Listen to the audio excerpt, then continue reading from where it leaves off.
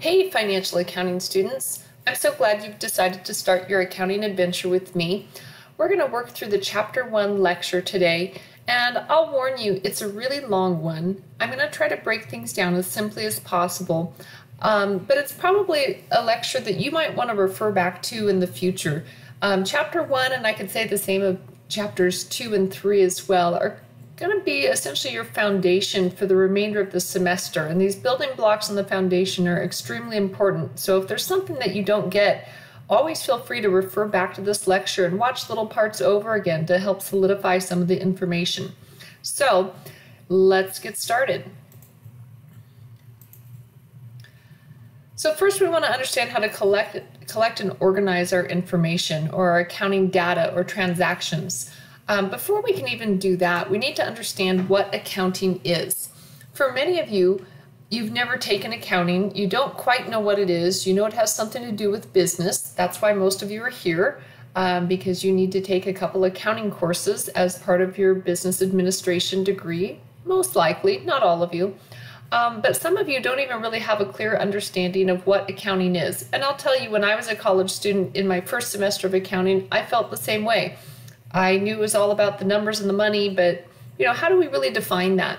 People ask me all the time for a definition of accounting, and I really don't. I'm not a huge definition person. I'm not into memorizing definitions. You'll learn that about me throughout the term. I don't need you to memorize definitions, but the way I can most simply explain accounting, it's a system of organizing data, financial transactions, summarizing them, and then providing a system of reporting that we call financial statements that provides important information to the users or the readers of those financial statements so that they can make decisions. So it starts with organizing and collecting that financial information, and then we're going to figure out how to record it and then turn it into financial statements, and eventually how to read and understand those financial statements. So we'll get a little taste of all of that today. So how does our society use accounting? What do we use it for? So here the textbook suggests the role of accounting is that it provides useful information in answering questions about resource allocation. And that could be, how should you personally allocate your resources or within a business? So they give an example here. Accounting would help you answer the question, should I invest my money in IBM or General Motors?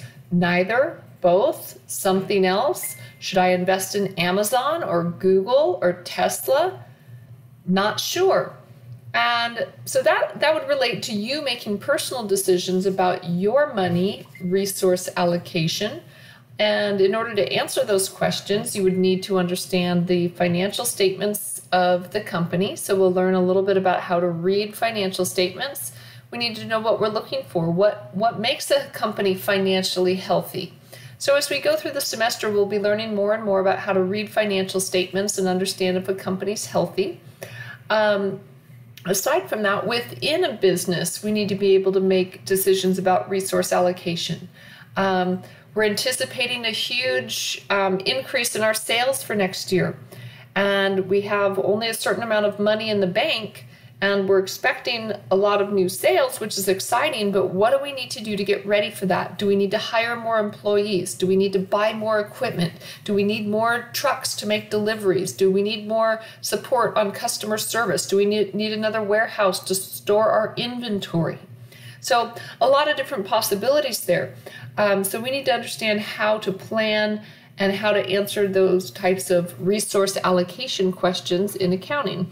So we'll learn a lot of that this semester, and that'll tie into managerial accounting, which hopefully you'll be taking next semester, where we'll look at using we'll look at using accounting data to make internal managerial decisions as well. So talking about terminology in accounting, there's a few terms that you're going to hear over and over. Here's one at the top that I don't want to spend an immense amount of time on. The term market is a group of people or entities organized to exchange items of value. So when we talk about the market value of something or exchanging something, we have to assume that there's a market for that we're able to get money for what we're selling, if that makes any sense. Again, not a definition you need to memorize, but you'll understand as we use it in the context of the course. And then these other three terms at the bottom, I want to spend just a moment on: profit, income, and earnings. Those are three words that you're likely going to hear over and over throughout the semester. And they're all kind of similar, right? Do you feel like those words all have similarities? If I told you that our company had a huge profit last quarter, does that mean the same as our company had a lot of income last quarter? Are those quite the same? Profit would imply that that's revenue minus expense, and we had positive net income. There I am using income in there. So profit implies that our revenue exceeded our expenses. If I say we had a lot of income, or I could even say we had a lot of earnings, I'm not clear if we've already subtracted our expenses out of that yet. So I'm not going to hammer you guys with definitions of these terms. I just want you to be aware of them, because we can all acknowledge that they have some similarities, but there's also some minor differences and nuances in how we use those terms. So pay attention to how I use the words, pay attention to how your textbook uses the words, and let's see if we can figure out how to speak intellectually about business and accounting. And of course, that's one of my goals for you this semester, that you're not afraid of the terminology, that you can speak intellectually about business and accounting topics and sound as educated as you actually are. So just pay attention. It's not about memorizing definitions for me. Financial resources. Really, when we talk about financial resources, for the most part, we're talking about money, right? So here they suggest conversion agents need financial resources, meaning money, to establish and operate their business. And there's two sources of financial resources. So here's the two. The first one is an investor, and the second one is a creditor. So what's an investor? An investor is somebody who puts their money into the business, and in exchange, they get some amount of ownership in the business. It could be a little tiny fractional amount, a little 1% ownership. It could be the whole business. It could be half the business. But they put their money in to become an owner of that business. What do they want back? Well, they want the business to be successful, and eventually they're hoping that the profitable business will be able to pay them out dividends, and the value of their ownership in the business will go up over time, and potentially they might be able to sell it. In a corporate context, which that's primarily what we're talking about this semester, we're looking at accounting for corporations. In a corporate context, the investor could also be called a stockholder, shareholder. Those terms mean the same thing. So investor, owner, stockholder, shareholder, that all means the same thing. People that put their money into the business in exchange for some amount of ownership. And in the long haul, they want to be able to receive dividends if the company is successful, and they'd like to see the value of their ownership in the company go up over time, so that if they potentially sold their ownership, they would make money on it. If we think of this in the context of the stock market, we'd like to invest our money into a company, and that makes you a small fractional owner of that company. And we want to see the value of that stock go up over time. We want to buy low and sell high and make money on that investment. So when you invest in the stock market, you're actually buying ownership in a corporation. When it comes to creditors, that's our other source of financial resources. Those are lenders. Those are people or other businesses, maybe a bank, that loan money to your business. So what do creditors want back? Well, they want to get their money back plus interest. So both investors and creditors want to see the business succeed. They've put their money into that business and they want something in return. For an investor, it's dividends and the increase in the value of the company. For creditors, they put their money in. They want to be paid back, which is called principal. They want to be repaid the money that they loaned, and then they'd like to receive interest on top of that. So they're not loaning the money for free, but a creditor is different from an investor in that they want to be paid back plus interest. So Most often we're talking about banks or lending institutions in that case. So next we have physical resources. Depending on what type of business we're talking about, the physical resources of that business could really be anything. Here they tell us in the most primitive form, physical resources are what we call natural resources. So if we're talking about a company that makes furniture, that starts with wood, which comes from trees. So that's a natural resource. But a lot of businesses don't actually utilize directly natural resources. They use them somewhere down along the line, but maybe they don't use natural resources. So depending on what the business does, their physical resources could be quite different. My accounting firm, we don't have a whole lot of physical resources. We have computers and desks and printers and filing cabinets and pencils and calculators and paper and, a handful of different office supplies. Those are our physical resources. But if you're running a big manufacturing company, your physical resources would be a lot different than my little accounting firm. So you'd have a big factory facility and all the machinery. You might have trucks and forklifts, and you might have a storage warehouse. You might have delivery trucks.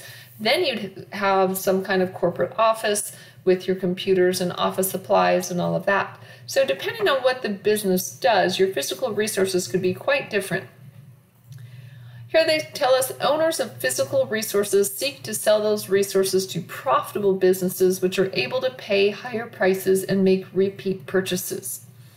Now, I will be the first one to point out things in textbooks, whether it's this textbook or any textbook, that I don't entirely agree with.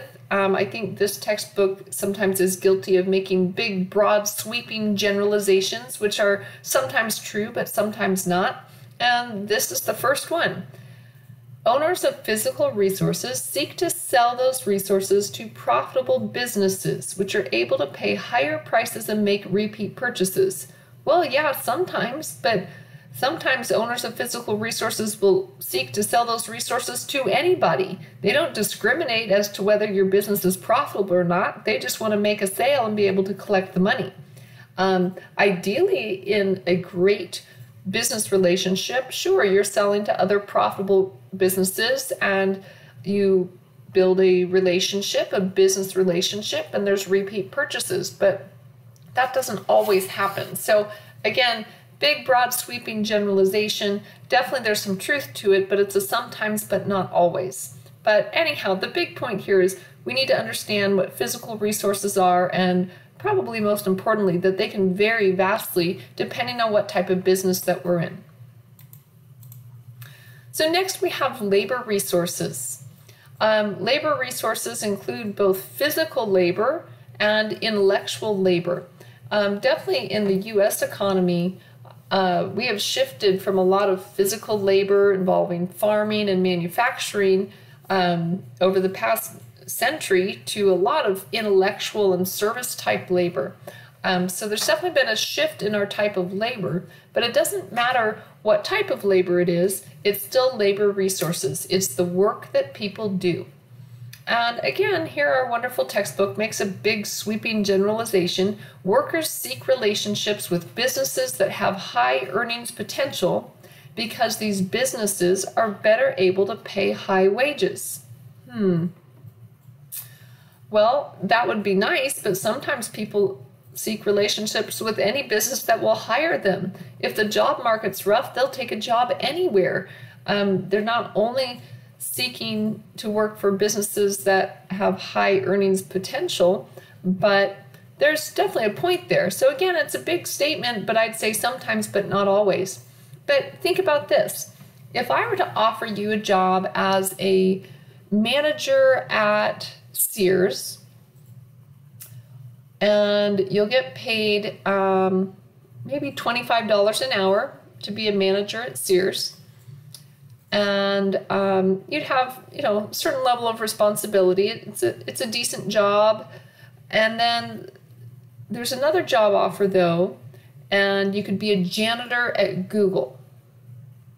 So a manager at Sears or a janitor at Google. The janitor at Google, that job pays minimum wage, right now maybe $15 an hour. What do you think? Which one would you take? So Sears is going to pay you $25 an hour to be a manager, while Google's going to pay you $15 an hour to be a janitor. Now, usually I get students say, hey, I don't care. I want to take the job at Sears. It pays a lot more, $25 an hour, and I'd much rather be a manager than a janitor any day of the week. Sure, I hear you. Make the money. It's being offered to you, and, you know, the reason I put Sears out there is that they're really in bad condition, will probably disappear entirely soon, right?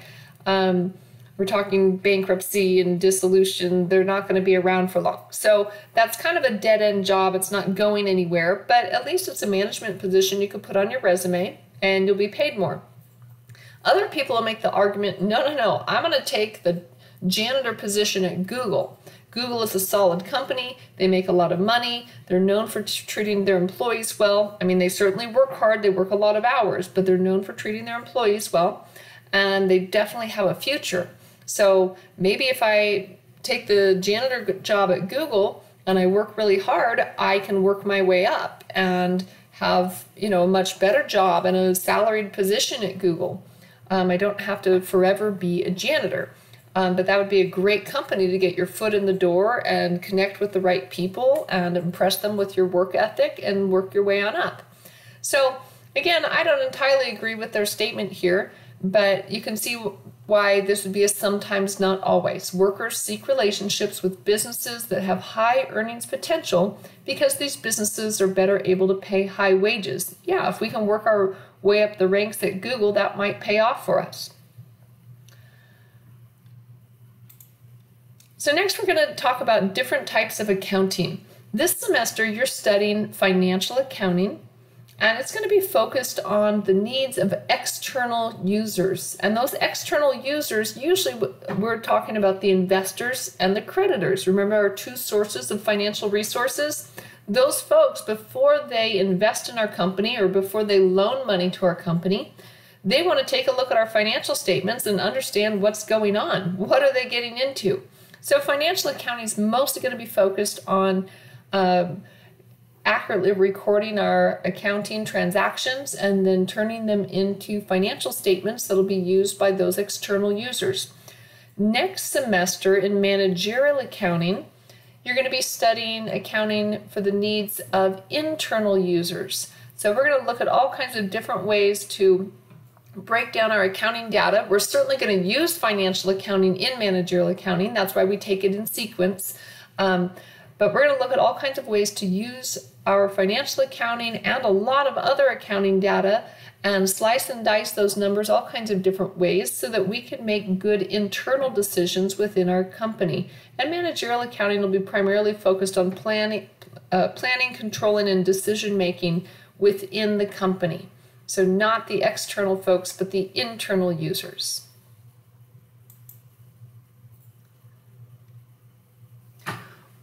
What about nonprofits? So here they say non-business resource allocation. I take issue with the term non-business. Nonprofits or not-for-profits or charitable organizations, however you want to call them, are businesses. But they're businesses that are not necessarily motivated by making a profit. They're motivated by serving some type of cause. So here they tell us not all entities allocate resources based on profitability. That's exactly right. Organizations that are not motivated by profit are called not-for-profit. So we've got the government, which actually falls in this category, foundations, religious groups, and then they get specific and they list the Peace Corps, which is kind of strange. Another example would be the Red Cross, Salvation Army, but there's tons of charitable or benevolent organizations that are not motivated by profit, but rather by serving a particular cause. So to think about different charitable organizations, they can qualify to be what the government recognizes as a nonprofit, which doesn't have to pay taxes. That's called a 501c3 organization. I know a lot of IRS code there for you. But a 501c3 organization has to essentially apply to be that, to get out of paying taxes, but they still are a business. They still have to have accounting. They still file a tax return. They just don't pay any tax, but they definitely have to be accountable. So they operate as a business. They're actually a corporation, but again, they're not motivated by profit. They might be organized specifically to help the homeless, help veterans, to support youth and sports, or some kind of health purpose. There's a long list of different causes that you can qualify to be a nonprofit or a charitable organization. And you have to apply to the government to get that status, to make it free from tax, where people can donate to your organization and take a tax deduction for that. I'm spending a moment on this only because when I was a college student, I never really thought of charitable organizations as a business or even a career possibility. But I think some of you out there might have a cause that maybe you're really passionate about, and maybe you haven't really thought about making that a career. If you have some amazing idea for a nonprofit and something that you really care about, you might be able to turn that into a business idea. Again, not motivated by profit, but by serving that cause that you care so much about. And as the manager or director of that nonprofit, you can draw a reasonable salary. You can make a decent living and spend your work days serving that cause that you care so much about. So I think sometimes people don't really think of that as a career, but maybe just something they do with their extra time, their free time, to serve or volunteer for that charitable cause. But sometimes we've got to plant some seeds that somebody's got to come up with those ideas and run those nonprofits. So maybe that's you. So as we talk about different types of accounting, financial accounting again, mostly who cares? Investors, creditors, and here they throw in brokers. And what they're referring to is stockbrokers, people that advise others on what companies they might want to invest in. So that would tie in with the investors. In managerial accounting, who cares about our accounting? Managers within the business, employees within the business, and they even throw in unions. And what they're referring to is employee labor unions.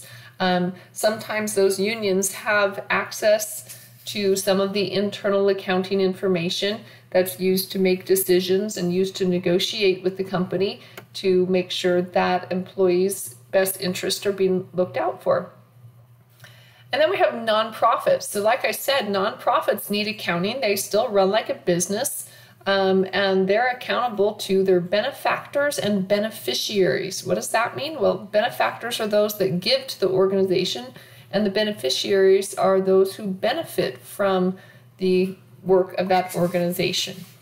Legislators, meaning the government is going to check in on these nonprofits and make sure that they're doing what they say that they're going to do, serving that charitable purpose, serving that cause that they care about, because they've given them a tax-free status. So the government certainly cares.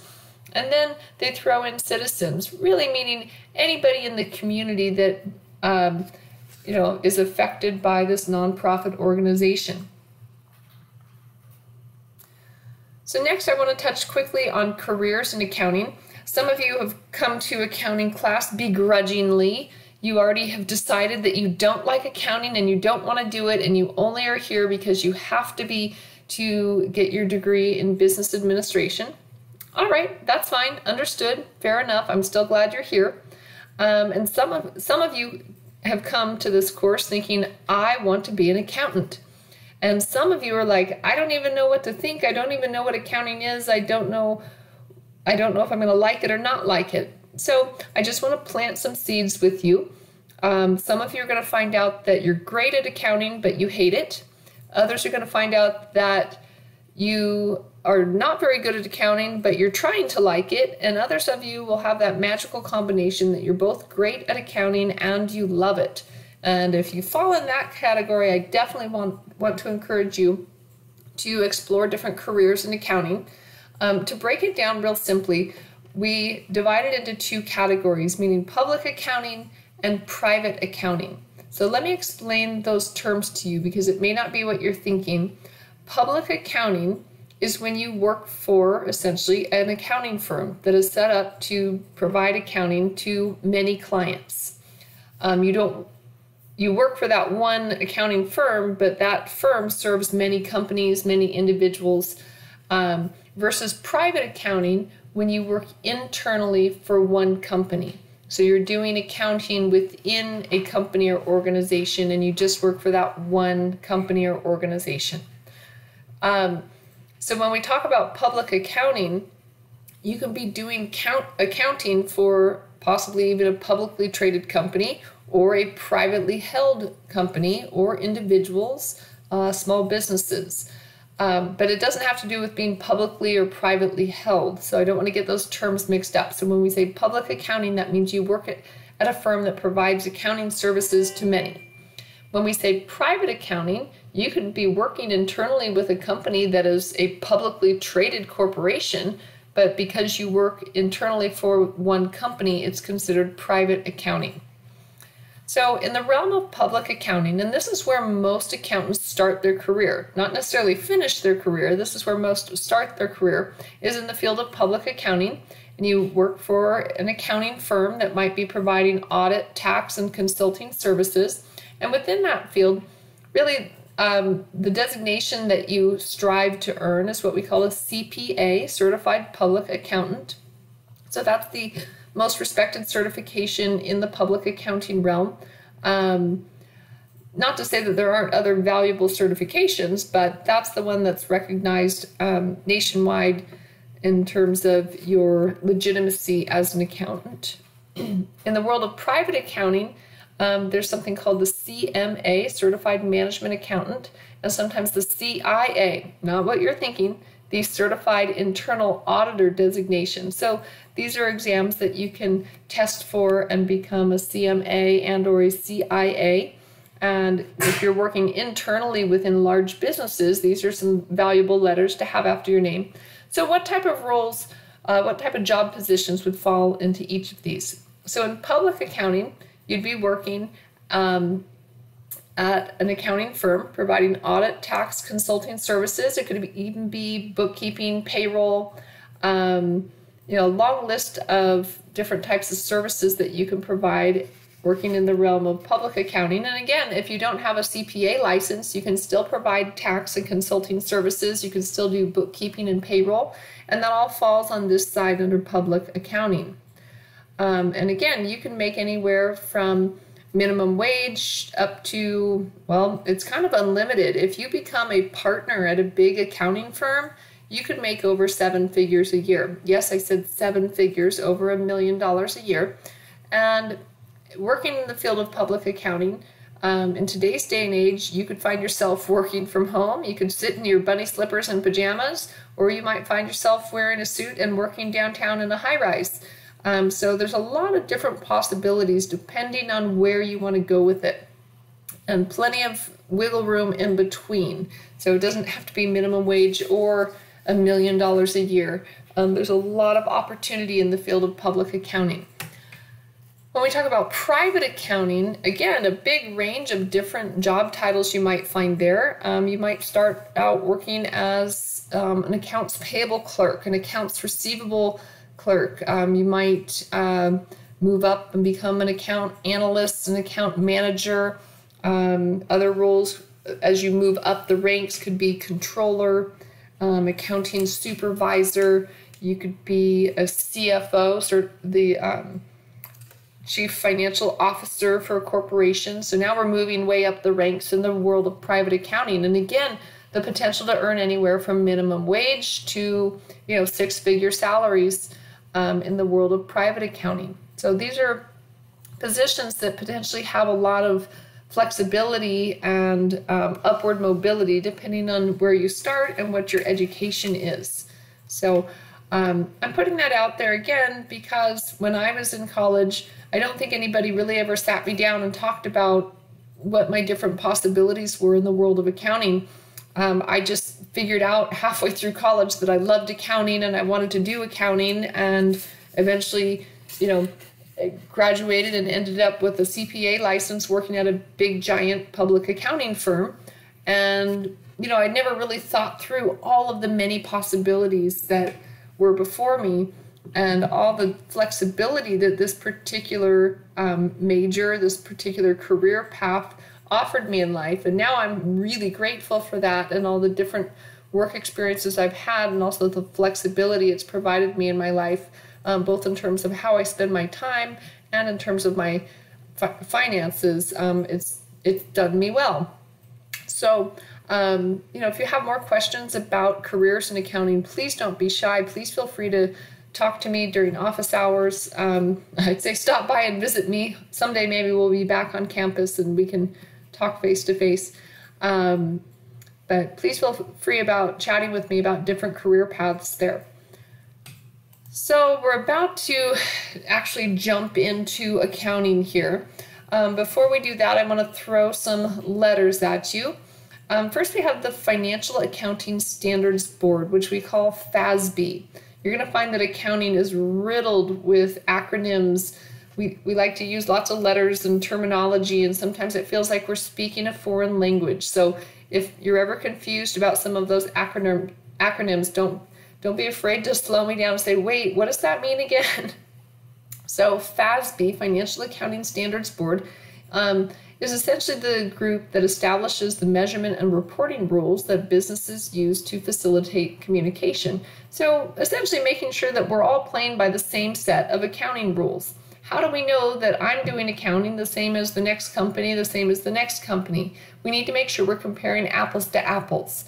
So that's the role of FASB.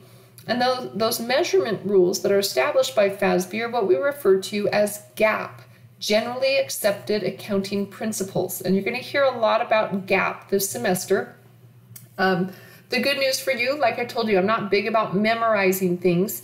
So I'm not going to make you memorize all of the different GAPs. I'm not going to make you memorize each one of them. Instead, I'm just going to keep reiterating, kind of bonking you over the head with the few that are really relevant and important to what we're studying right now. And you'll get to hear some of those today already. So we don't have to worry about memorizing it, but I'm hoping that there's a few that will just stick with you because we're going to talk about them a lot this semester. So as we get into these measurement rules, we need to understand when and how to measure an accounting transaction. And so part of that is understanding the cash basis versus accrual basis versus the I'm not sure what I'm doing basis. Sometimes we refer to that as a hybrid basis. I'll talk more about that. And how does that all fit into GAAP, Generally Accepted Accounting Principles? So what exactly do these mean? So cash basis is when we measure or record an accounting transaction when cash actually changes hands. So when we receive cash or we pay cash, that's when we record it. And that's different than accrual basis. Accrual basis isn't worried about when cash changes hands, but rather when it is earned or incurred. And let me explain that to you in the context of my favorite GAAP, my favorite generally accepted accounting principle is the matching concept. And the matching concept, you're going to hear me say it over and over, but if you want to get this down in your notes, I recommend it. The matching concept has three parts, and here's what they are. First, we want to match our revenue to the period in which it was earned. We want to match our revenue to the period in which it was earned. Part two, we want to match our expenses to the period in which they are incurred. The word incurred, I-N-C-U-R-R-E-D, incurred. That means that we've caused the expenses to happen, okay? So if we have the lights on right now, we are causing utility expense. We are consuming electricity. So part two, we want to match our expenses to the period in which they're incurred. And then the third part, sometimes but not always applies, we want to match our expenses to the revenues they generate. We want to match our expenses to the revenues they generate. And I'll point out later in the semester when that part applies. To start out, it'll just be the first two parts, and then we'll see other instances where the third part of the matching concept applies. But nowhere in there did you hear anything about cash changing hands. It was about when do we earn the revenue, when do we incur the expenses, and sometimes we want to match the expenses to the revenues in the period in which they're earned. But nothing about the changing of cash. So we're not exchanging cash. We could be, but that doesn't dictate when we record that accounting transaction. So let's contrast the cash basis and accrual basis. Let's say that you ask me to do your tax return, and you give me all of your tax information, and I go back to my office, I do your tax return, and I deliver it back to you a week later and say, okay, I've done your tax return, you just need to sign here, sign there, and that'll be $5. Now that's a bargain discount tax return, isn't it? Please don't ever let anybody do your tax return for $5. It sounds kind of shady. Anyhow, I deliver the tax return to you, and I say, that'll be $5. And you say, I don't have my wallet today, so I can't pay you. Now that sounds a little bit suspect to me, but that's okay. Cash basis. What is my revenue? Did any cash change hands? So under the cash basis, I have zero revenue because you didn't pay me. What about under accrual basis? Part 1 of the matching concept says we want to match our revenues to the period in which they are earned. Did I do the work? Yep. Did I deliver the tax return to you? It's done and final? Yep. So did I earn the $5? Yes, I earned the $5. So under accrual basis, my revenue is $5, even though you haven't paid me. What if you never pay me? Well, we'll deal with that in Chapter 7. So that is a very real question and a real problem. What if you never pay me? That could be problematic, right? But the bottom line is that I earned the revenue by doing the work. So according to the accrual basis, I have $5 of revenue, where cash basis says I have zero. Now we could have an example just the same on the expense side. What if we get the electric bill and we take a look at it and we say, wow, I just don't want to pay that electric bill. I know I used up all the electricity. I had the lights on, the air conditioner on, and all my computers and my TV, but I just don't feel like paying it. It's expensive. Cash basis, we have zero expenses because we didn't pay the bill. Accrual basis, though, what do you think? We have electricity expense or utilities expense because we caused that expense to be incurred. We used up those resources. We used the electricity, and therefore we have to recognize the expense. Doesn't matter if we pay the bill or not. We'll deal with that trouble later. If we have bills we don't pay, yeah, there will be some trouble down the road. We'll deal with that later. But accrual basis says, yes, you have an expense because you incurred that expense. You caused that expense to happen. So that's your basic difference between cash and accrual basis. And if we're doing accounting according to generally accepted accounting principles, which includes my favorite, the matching concept, that means that we need to be doing accrual basis accounting. Cash basis doesn't really fit in there.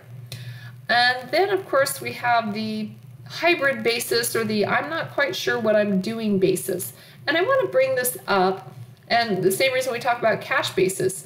A lot of us, including myself, will spend a large part of their career working for small businesses, owning and operating a small business, or working for other small businesses. And a lot of small businesses do not have to strictly comply to GAAP. A lot of small businesses do not have to strictly apply to GAAP. Well, then who does GAAP apply to? Well, GAAP definitely applies to large publicly traded corporations, so companies that sell their stock on the stock market, big companies that have outside investors to answer to. They have to follow the principles. They must. They're audited. We'll talk about audits later, and they must follow GAAP. Lots of other companies also follow GAAP. A lot of medium medium-sized companies, companies that do have outside investors or creditors that want GAAP financial statements. They want audited, reliable financial statements, and therefore they're going to follow GAAP.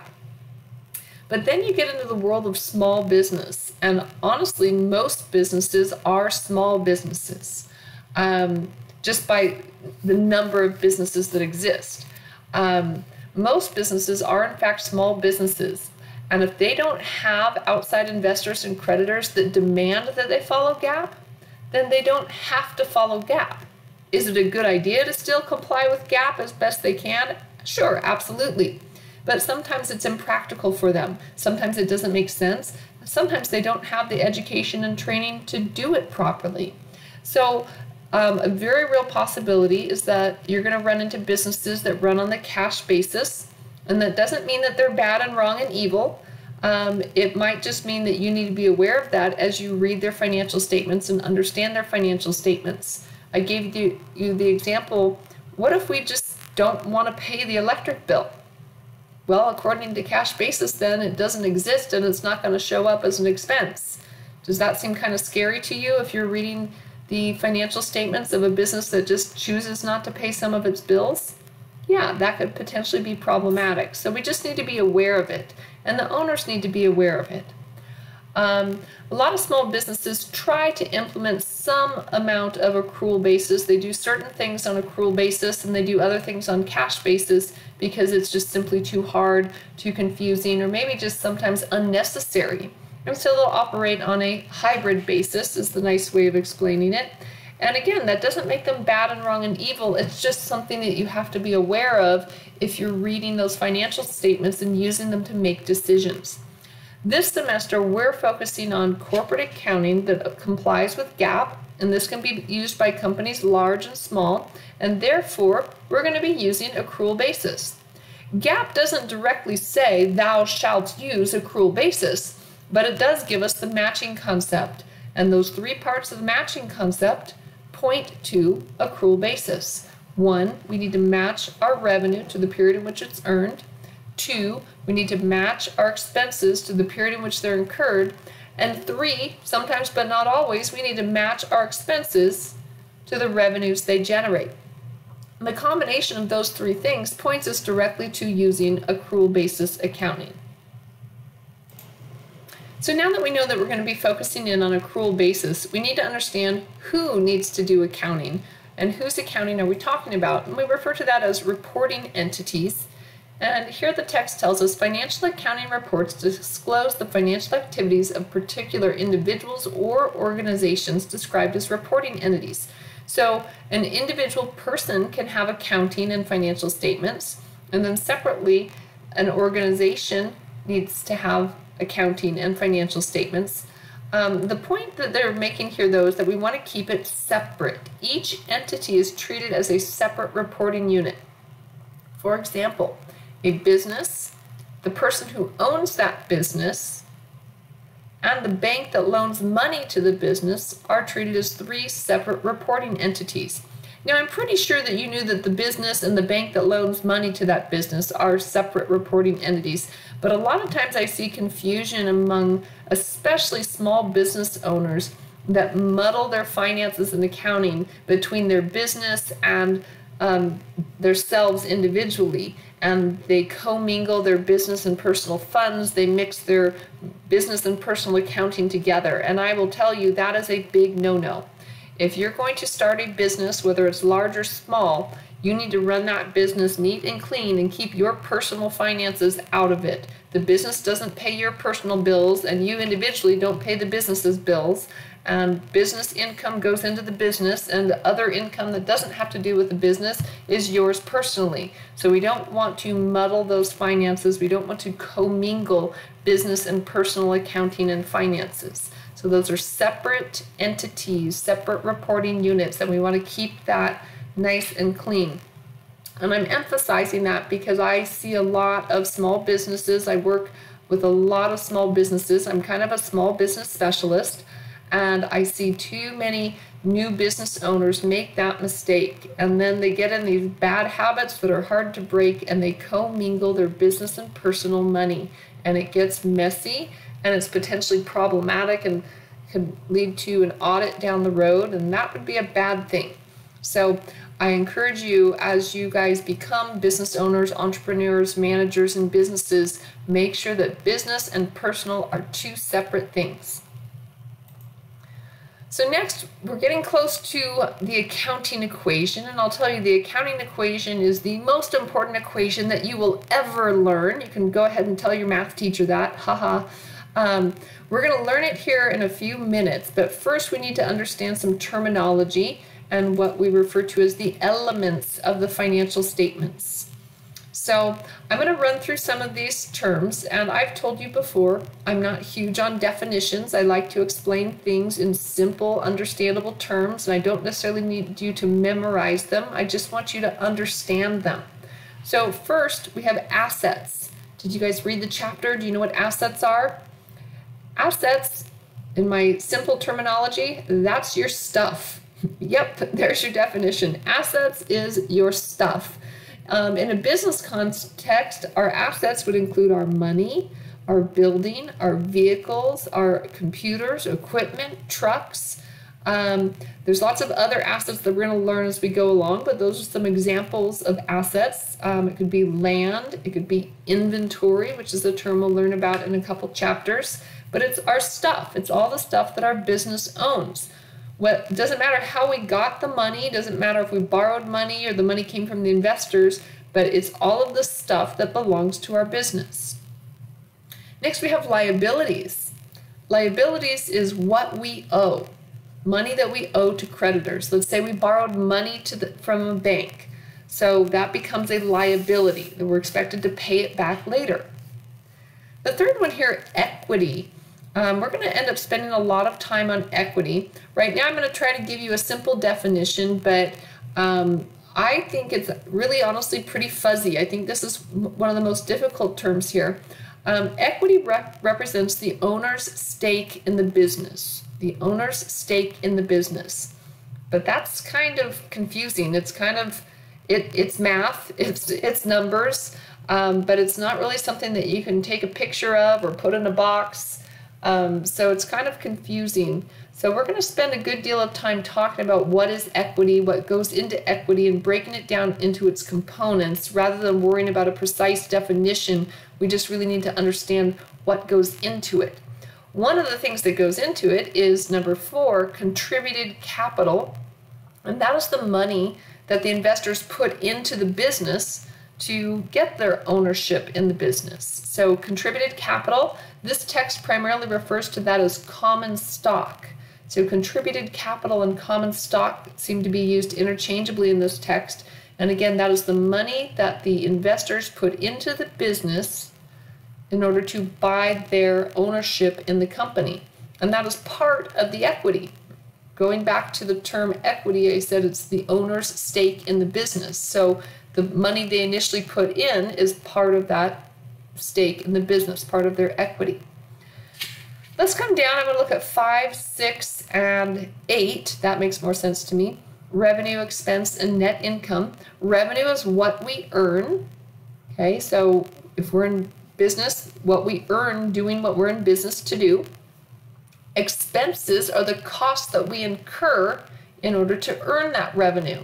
So expenses could include things like rent, insurance, utilities, salaries. I mean, the list of different expenses could go on and on. So that's expenses. We'll be encountering a lot of different expenses throughout the semester. And then let me skip down to number 8, net income. This is just math. Revenue minus expense equals net income. It's what's left over after we cover our expenses.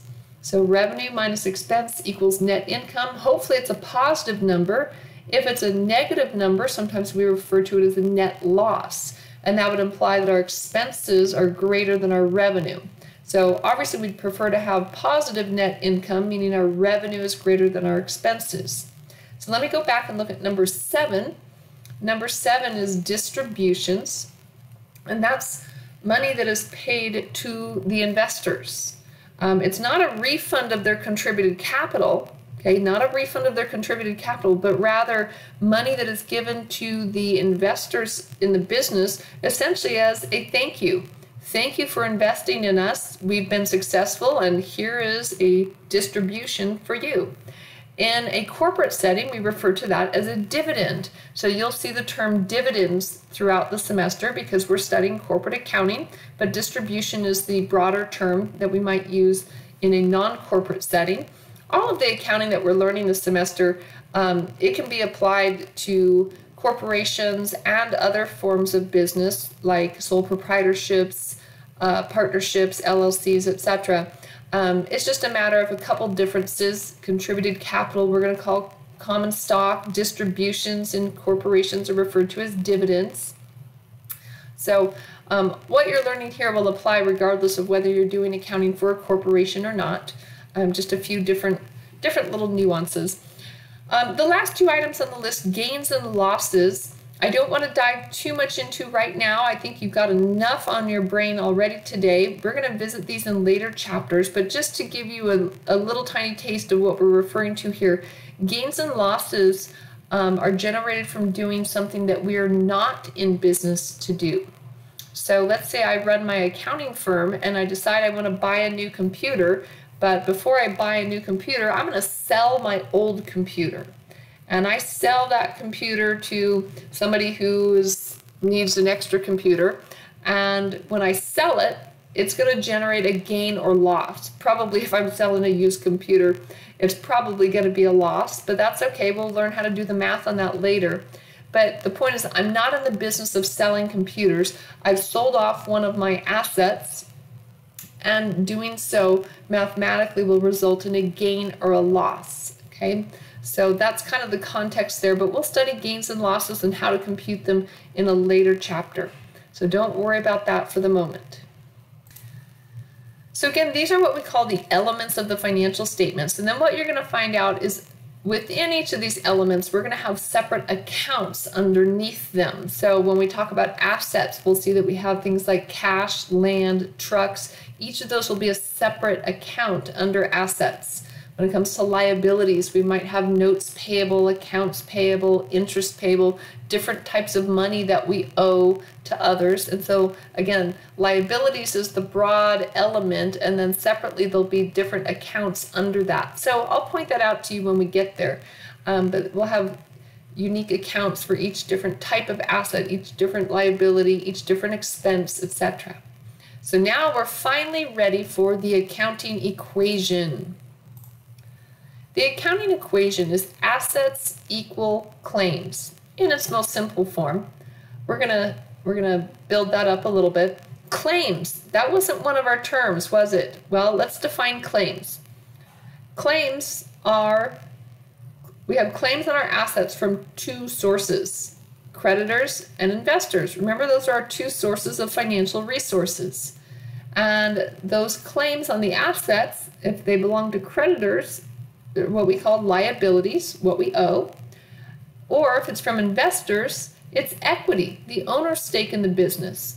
So if we use the substitution property, get rid of the word claims and substitute it with liabilities plus equity, then we actually get the accounting equation as we know it here. Assets equal liabilities plus equity, or owner's equity. So I think aloe.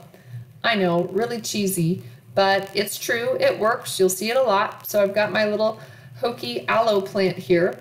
And as long as you remember aloe, assets equal liabilities plus owner's equity. And that could be stockholders' equity, shareholders' equity, just equity. It doesn't matter. As long as we get the equal sign in the right place, we now know the accounting equation. We're going to be using the accounting equation incessantly throughout the semester.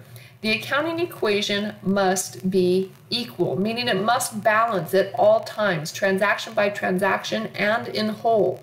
And so we're going to be using it constantly, checking it constantly to make sure that we're doing our work right.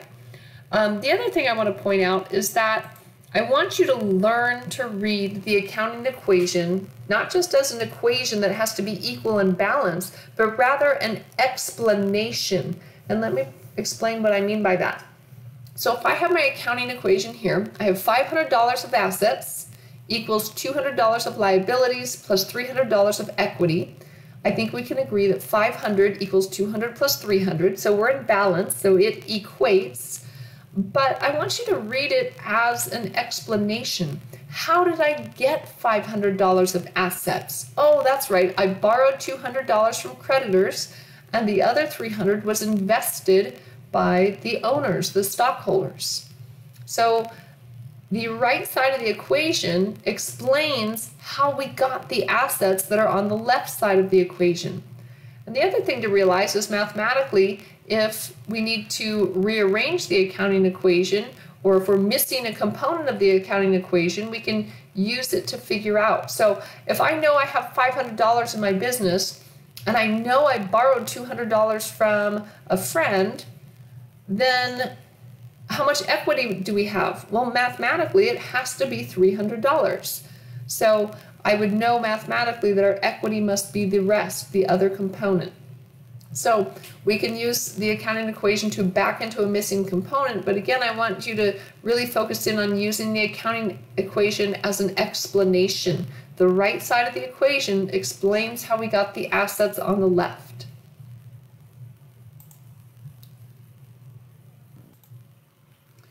So here in review, we've got the accounting equation. Assets is our stuff, equals the sum of liabilities, meaning the creditor's stake in the business, plus equity, the owner's stake in the business. Now, I think for most of you, assets and liabilities are probably a pretty clear concept. We know what assets are. That's the stuff we have. In a business, that's our cash, land, buildings, computers, equipment. The list goes on and on. Liabilities, that's what we owe. We borrow money from a lender like a bank, and we owe that money to them. That's a liability. But then we get to equity. And again, earlier I gave you a definition. It's the owner's stake in the business. But I think that concept is still probably fuzzy for many of you. What does that even mean? So you put money in, and essentially, when we talk about equity, it's a mathematical computation of what you put in plus what you've earned less what you've paid out.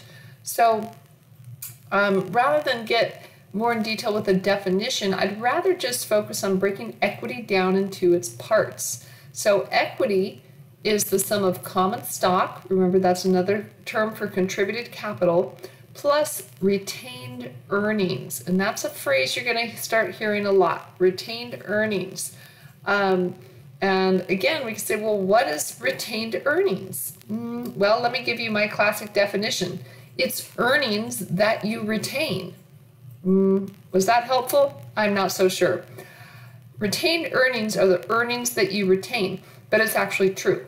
Later, we're going to break down retained earnings further, and you're going to see exactly what I mean. So just hold on to that thought. If equity and this whole concept of common stock and retained earnings and equity, if all of that's still a little bit fuzzy for you, don't worry. Just hang in there. We're going to break it down for you, and we're going to keep going back to this concept. So next, we're going to look at our 4 financial statements. There will be 4 financial statements that you're expected to learn this semester. These are the 4, so I'm not going to be throwing in any other new financial statements at you later on. It's just these 4. So let me walk you through each of them. First, we have the income statement. Sometimes it's called the profit and loss, results of operations, or statement of earnings. Income statement is probably the most common and universal name, but please do forgive me if sometimes I say profit and loss, because the accounting software that I use most frequently refers to it as a profit and loss. But no matter what we call it, it still does the same thing. We're taking revenue minus expense equals net income. What's the purpose of this financial statement? Well, it's going to tell us, did we make any money? Were we profitable during this period? It tells us how much money we made, or it could be a loss, right? So if our expenses are greater than our revenue, we could end up with a net loss. But the income statement is always going to show revenue minus expense and result in a figure at the bottom. That's our net income, whether it's positive or negative. If it's negative, we could call it a net loss. But it's for a certain period of time. And the header of the financial statement is going to define that. It'll show the company's name, the name of the financial statement, in this case the income statement, and then it's going to show the period of time. So whether it's for the month of August, for the second quarter of 2020, for the year of 2019, but it's for a defined period of time with a starting point and an ending point. I'm highlighting that because most of our financial statements are for a period of time, but there's one of them that's only for one point in time. The next statement is the statement of changes in equity. Sometimes we'll call that statement of capital, statement of changes in stockholders' equity, statement of stockholders' equity, kind of a variety of different combinations using these words. So you might see slightly different names for that. I'll try to be consistent in calling it the statement of stockholders' equity or the statement of changes in stockholders' equity. But I know a lot of students say, I don't know, the one with the long name, the second one. That's okay. I know what you mean. The purpose of this statement is to really examine equity and look at how ownership and equity have changed over a particular period of time. Now, of course, that particular period of time is the same as the corresponding income statement. So again, it would be for the month of August, meaning from August 1st to August 31st, or for the second quarter from April 1st to June 30th, or for the full year of 2019 from January 1st to December 31st. So again, a period of time with a starting and ending point. Our next financial statement is the balance sheet. The balance sheet, sometimes called statement of financial position, is literally ALO. It shows that the accounting equation balances. It shows that assets balance with liabilities plus stockholders' equity. So from that statement, we can find out, what do I have? Meaning, what assets do I have? What do I owe? Meaning, what are my liabilities? And then we've got the equity section of the balance sheet, which will reiterate some of what we do on the statement of changes in stockholders' equity. But it's this particular financial statement, and only this one, it indicates our balances at one point in time. It's a snapshot of what we have at one point in time. So if I told you that I need you to prepare the financial statements for the month of August, your income statement, your statement of changes in equity would cover the period from August 1st to August 31st. But the balance sheet would be what you have and what you owe at the close of business on August 31st. If I asked you to prepare a balance sheet for a span of time, a period of time, you wouldn't be able to do that. Your balance sheet only gets to have one balance in terms of your cash, your land, your equipment, all of your assets. Those things might fluctuate during a period. So your balance sheet is always prepared at the end point of the corresponding financial statement period. So if I ask you to do your 2019 financial statements, your income statement, statement of changes in equity, and even the statement of cash flows, which we'll talk about next, those would all cover from January 1st to December 31st, 2019. But your balance sheet would be what you have and what you owe as of the close of business on December 31st, 2019. So it's the end point. Finally, that brings us to the statement of cash flows, which really doesn't have any other names. The statement of cash flows and the statement of cash flows. It's pretty much always called just that. This is a really critical financial statement, especially when we're talking about accrual basis accounting. Now remember, cash basis accounting was interested in when cash changes hands, and we would record revenue or record expenses when cash changes hands. But accrual basis accounting says, nah, we don't really care about that. We're more interested in when you earn the revenue and when you incur the expenses.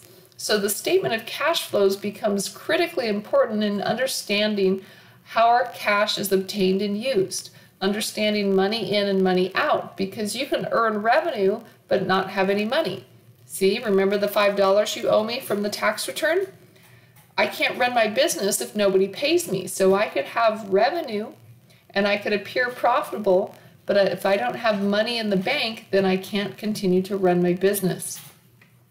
So the purpose is to explain how cash is obtained and used in your business. It answers my favorite question that I get from clients all the time. Where did my money go? Well, the statement of cash flows can help explain that. It will show you what you used your cash on. And then finally, I love this question. My business is profitable, meaning I have positive net income on my income statement. So why don't I have enough money to pay my bills? Well, it goes right back to the $5 you owe me from the tax return. If you would have paid me, I would have cash in the bank and I could pay my bills. So I can show positive net income on my income statement because it's accrual basis, but that does not guarantee that we have cash in the bank. It's totally possible for a business to be profitable but have cash flow problems. How about the other way around? Could we have tons of cash in the bank and be running a big net loss on our income statement? Is that possible? Yeah, it absolutely is. What if our business is doing very poorly, but we keep borrowing money and enticing investors to put more money into the business? So we could have a big lump of cash in the bank and actually be doing very poorly in terms of running a net loss year after year. So the statement of cash flows helps fill in that gap to connect accrual basis accounting to understanding of cash in and cash out in our business. Super important. I think a lot of students, by the time they get to doing the statement of cash flows, by the time they walk through all 4 financial statements, sometimes the statement of cash flows gets neglected a little bit. And I want to caution you strongly about that. The statement of cash flows is very important to be able to prepare and be able to read and understand. And I think by the end of the semester, at the end of the semester, you will know more about how to prepare, read, and understand a statement of cash flows than many CEOs that I know. Now, that speaks quite poorly of the CEOs I know, and that means also that I think pretty highly of you. The reality is people don't spend enough time understanding this financial statement, but I'm willing to invest that time with you to help you understand it. So please don't disregard this statement. Please give it equal study as you go through your 4 financial statements. So I want to come back to this accounting equation, and we were talking about the owner's equity part being made up of common stock and retained earnings. And I want to get a little bit more into that. So we understand the basic accounting equation, and this is what I write out. I call it the aloe tree. So we've got our basic accounting equation across the top, assets equal liabilities plus owner's equity. And then beneath that, I'm breaking down owner's equity. Rather than trying to define it, I just break it into its components. It's our common stock plus our retained earnings. And I promised you we were going to revisit this concept of retained earnings. I said it's earnings that we retain. Well, that seems pretty simple, but what does that really mean? Well, retained earnings has 2 components.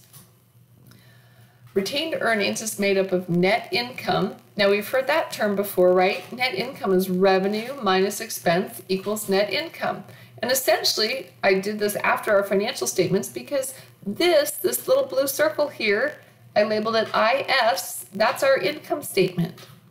So the income statement, our net income from the income statement feeds into our retained earnings. But what takes away from retained earnings is when we decide not to retain all of it. We decide to pay out some of our retained earnings in the form of dividends. And that's a perfectly okay thing for a company to do. If they were making money and they have enough cash available, they might choose to pay out a dividend to their stockholders.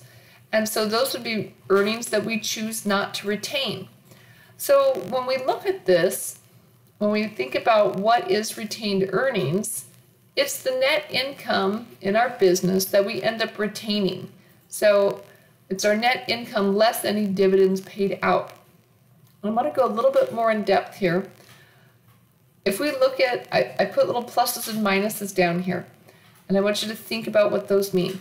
If our business is earning more and more revenue, we're making more sales or we're selling more of whatever it is we sell, that's going to cause our net income to go up, and therefore our retained earnings to go up, and I could even say our owner's equity to go up. So that's why I put a plus there. Revenue has a positive relationship to net income, retained earnings, and owner's equity. What about expenses though? As we incur more and more expenses, our expenses are going up, our bills are through the roof. What does that do to our net income?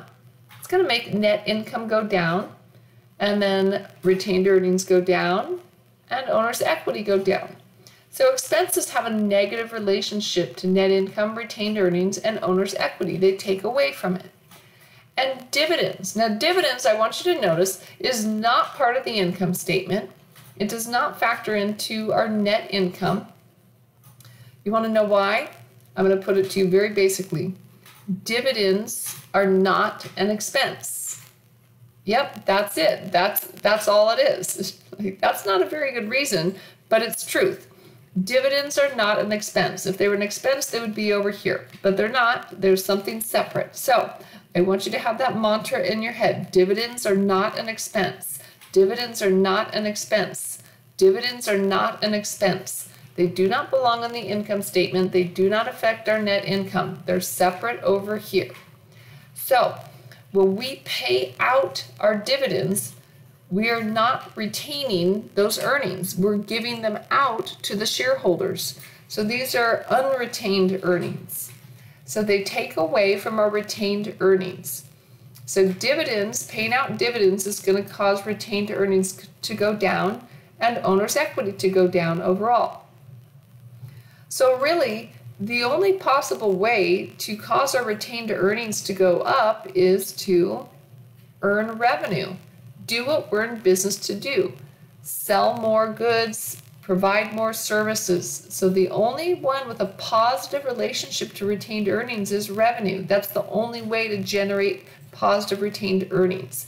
And businesses need to focus on that.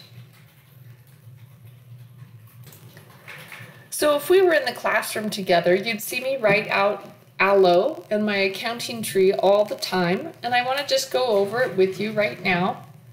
So let's write it out. And I do use colors for a reason. So we've got assets equals liabilities plus owner's equity. And that's our balance sheet, right? So I'm going to underline all of that in red. That's our balance sheet.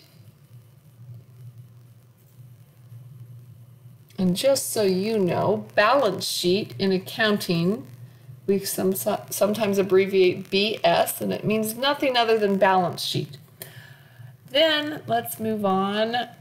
So if we break down our owner's equity, then we've got common stock and retained earnings. So common stock is the contributed capital. It's what the investors or the shareholders put in. And then we break down our retained earnings further into dividends and net income. I know, a little sloppy. I'm drawing with my finger on a computer screen, so forgive me. So we've got retained earnings is made up of dividends and net income. And of course, we know that net income is revenue minus expense.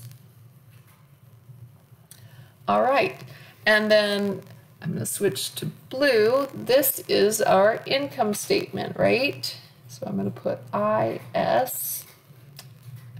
So revenue minus expense equals net income. That's our income statement.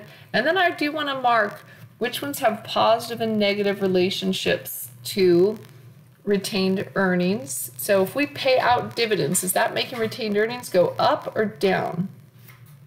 I hope you said down. So when we pay out dividends, we're unretaining the retained earnings. Yes, I'm making up words. Don't worry about it. You know what I meant. Unretain is not a word, but we're paying out our earnings. Rather than keeping them, we're paying them back to the stockholders. How about when we earn revenue? Does that make net income and retained earnings go up or down? When we earn revenue, that makes net income go up, and therefore retained earnings goes up. And what about expenses? As we incur more and more expenses, that's going to pull our net income and therefore our retained earnings down. So there's a minus. That takes away from our retained earnings. Hopefully that all makes sense to you. We're going to keep repeating this and even building on this. So I'm going to leave this here right now, and we're going to revisit it later on.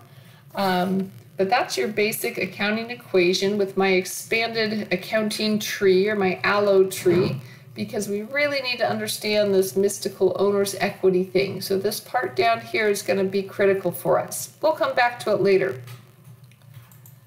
So the next thing we need to conquer is how to put accounting transactions into the accounting equation. So we're going to learn how to analyze transactions and record them essentially. As we do that, we're going to be classifying those accounting transactions as asset source, asset use, or asset exchange transactions. And again, I'm not big on memorization. I'm going to point these out as we go, and I think understanding what that means and being able to recognize asset source, asset use, and asset exchange transactions will be useful to you. But it's not something I need you to memorize, just something I need you to gain an understanding of, and it's going to help with your accounting comprehension. Oh, and one more thing. Remember a bunch of slides back, probably almost an hour ago now, I kind of told you a little lie, and I knew it was a lie when I said it. Remember I told you there's two sources of financial resources, investors or owners, and creditors. So I told you there's two sources, investors and creditors. There's really a third one, and it's the best one. The third one is earnings from profitable operations. That's a fantastic source of financial resources, that we're a successful company, we're making money, and that is our source of financial resources. We don't need to seek money from outside investors and creditors. We're making enough money on our own. So that is our third source, and that'll come into play in just a moment here. So my apologies for the minor fib that there's only two. There's actually three. Two from the outside, investors and creditors, and one from the inside, earnings from profitable operations. So we're going to dive in and do transactions for this company called Rustic Campsites. Okay, we're going to walk through this together and learn how to record accounting transactions under the accounting equation. So first, what I want you to see is here they have laid out assets equal liabilities plus stockholders' equity. So that is familiar. That is our accounting equation. And then beneath these elements, we have specific account titles, cash and land. Under liabilities, they have NPAY, which stands for notes payable. Under stockholders' equity, we have, of course, KUSTK and RET-IR. I think that's common stock and retained earnings. Sometimes it gets a little irritating in accounting. We use a lot of acronyms, but also a lot of abbreviations too. So if you're not clear on something, of course, feel free to ask. That's common stock and retained earnings. So let's read this transaction. Rustic Campsites, or RCS, was formed on January 1st, year one, when it acquired $120,000 cash from issuing stock. So first of all, let me be really clear. We don't just magically acquire $120,000. It doesn't just fall out of the sky and land in our bank account. What really went on here? Somebody or a group of people decided to form a corporation. They decided to form a new business entity. They did all the paperwork, they paid all the fees, they jumped through all the hoops. Finally, their corporation has been formed. They open a bank account, and now it's time to put money in the bank account. So where does that money come from? It comes from the owners or the investors in the business. So they collectively, or if it's one person, they decided to put their money into this business, to invest in this small business. So this $120,000 doesn't just magically drop into their bank account. This is somebody's hard-earned money, somebody's life savings, or maybe it's a bunch of people. Maybe it's 12 people that put $10,000 each. So still, it's a significant sum of money that people pulled out of their own bank accounts and decided to invest in Rustic Campsites. It doesn't just magically appear. So somebody went to the trouble to form a corporation, and now they've decided that they want to fund that corporation by investing in it. So they're stockholders, and they've put in $120,000 cash. So as we record this, we're going to be using what's called double entry bookkeeping. Wait a minute, I thought this was accounting class, not bookkeeping. Well, here's the truth. Bookkeeping is a huge part of accounting. You have to be good at bookkeeping in order to do accounting. Now, some of you may have already taken a course in bookkeeping, and that's awesome. You're going to be off to a great start in this course. But I'm teaching this course as if you have never taken any bookkeeping before. So don't worry, we're not going to leave you behind. I'm going to teach you all the bookkeeping you need to know as well. So we're using what's called double entry bookkeeping. And what that means is that every transaction is going to affect the accounting equation in two places, at least two places. And if you think about it, since it's an equation, what you do to one side, you also have to do to the other side. In order for the equation to balance, of course we have to impact it in two places. So let's think about rustic campsites. They received $120,000 cash from issuing common stock. So what two accounts are affected? Cash and common stock. And they're both going to go up. So we're going to record $120,000 in the cash column and $120,000 under common stock. And of course, 120 equals 120. We're in balance. And that should be it, right? One more thing. I do want to note that this is an asset source transaction. And you'll recognize that because both sides of the accounting equation are going up. When both sides increase, it's an asset source. And we should be able to ask then, well, what is the source? There's only three possibilities: investors, creditors, or earnings from profitable operations. What do you think? We got it from issuing common stock. Who do we issue stock to? The investors. So when we issue common stock, it's an asset source transaction, and the source is investors. You ready to try another one? All right, event number 2. RCS acquired an additional $400,000 of cash by borrowing from a creditor. So again, we're going to use double entry bookkeeping, so this has to affect the accounting equation in two places. So what two accounts do you think?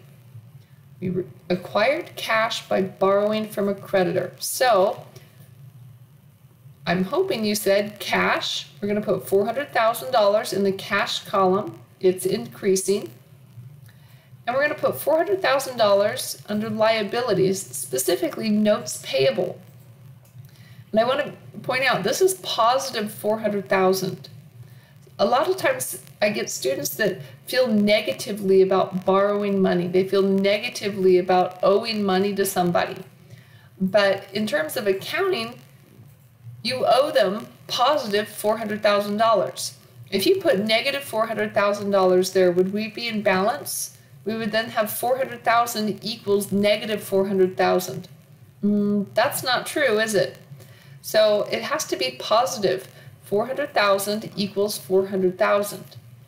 So this again is an asset source transaction. We see both sides of the accounting equation going up. They're both increasing. And again, what's the source? Investors, creditors, or earnings from profitable operations? What do you think? We borrowed from a creditor. I'm hoping you said creditor. And we need to realize that we have to balance transaction by transaction, but also in sum. So I can say I have $520,000 of cash, so 520 equals 400,000 plus 120,000. So we're in balance in sum as well. So transaction by transaction and in total we must balance. And again, I want to go back to that statement. We want to make sure we can read the accounting equation as an explanation as well. If I said, hey, how did we get $520,000? That's pretty nice. We have a good chunk of cash there. Where did it come from? Well, the accounting equation explains it. $400,000 came from borrowing money from a creditor, and $120,000 was invested by stockholders. So that explains how we got our assets. Remember, the right side of the equation explains how we got the stuff on the left. Let's keep going. Event 3. RCS paid $500,000 cash to purchase land. So now we're going to use up a bunch of that cash and buy a different asset, land. So we're swapping one asset for another asset. So that's what we call an asset exchange transaction. So cash is going to go down and land is going to go up. And that's just what we see here. Under the cash column, we record negative 500,000. And under the land column, we show positive 500,000. In accounting, we most commonly use parentheses to indicate negative. So if you're writing this out on paper, you would probably want to use parentheses, not just a minus sign. So we've got negative 500 plus positive 500 equals NA. Well, is that true? Do we balance? So we have 0 on the left and NA on the right. Yep, that balances. And again, if we add up our accounting equation, we've got $20,000 remaining in cash. We have now $500,000 in land. So that's $520,000. How did we get all these assets? We borrowed $400,000 from the bank, and $120,000 was invested by the stockholders. All right, event 4. RCS obtained $85,000 cash by leasing campsites to customers. I want to reword that. I really don't like the word obtained. You could obtain $85,000 by robbing a bank. Not a good idea. Let's strike that and say earned. RCS earned $85,000 cash by leasing campsites to customers. What do we call that when we earn money from doing what we're in business to do? That's revenue. We've earned the $85,000. We did what we're in business to do. We leased out campsites. That's a lot of expensive campsites, I guess. But anyhow, that's what the transaction says. So what two accounts do you think are going to be impacted? Well, let's read the words. Cash, and then we got to figure out this one. We earned money. Again, that's going to be revenue, but where do we put that in our accounting equation? So let's start by recording $85,000 cash. So cash is going up. And then where does revenue go? Well, if we go back to our accounting equation, the one with the aloe tree under it, if we go all the way back to that, we'll find our revenue. There we go, our accounting equation. We find revenue way down here, right? So a revenue is going to increase net income, which is going to increase our retained earnings. So we're going to end up recording revenue, expense, and even dividends all under the retained earnings column in this format. And that's perfectly okay, but I challenge you, anytime you put something under the retained earnings column, make sure you know why. Ask yourself, is it revenue, expense, or dividends? And sometimes either on a worksheet or in your homework, you'll be asked to define that. Why did you put this in retained earnings? And there might be an extra space there for you to note revenue, expense, or dividends. So back here on event 4, that's why the $85,000 is under retained earnings. It's revenue. So most of the time when you see positive numbers there, you're pretty confident that it's revenue. So cash goes up and revenue goes up, which is going to make our retained earnings go up. And we still balance in sum as well. Now we have $105,000 of cash and $500,000 of land. That adds up to $605. How did we get all those assets? $400,000 came from creditors, $120,000 came from investors, and $85,000 came from earnings from profitable operations, earnings that we retained earnings, of course. Let's keep going. RCS paid $50,000 cash for operating expenses, such as salaries, rent, and interest. So this is our first time having expenses, right? So let's see how this works. So we're paying out cash. So we've got negative $50,000 under the cash column. Cash is going down. And we put the expenses also under retained earnings for the same reason that revenue went under retained earnings. Remember revenue, expense, and dividends are all going to go under retained earnings. This is what we call an asset use transaction. Both sides of the accounting equation are going down. So we're using up some of our cash to pay out our expenses, causing both sides to go down. And in total, we still balance. We have $555,000 on the asset side equals 400 plus 120 plus 35,000. So our retained earnings go down when we pay out expenses. And again, anytime you put something under retained earnings, you should be prepared to note why. What is that? And in this case, we would want to note its expenses.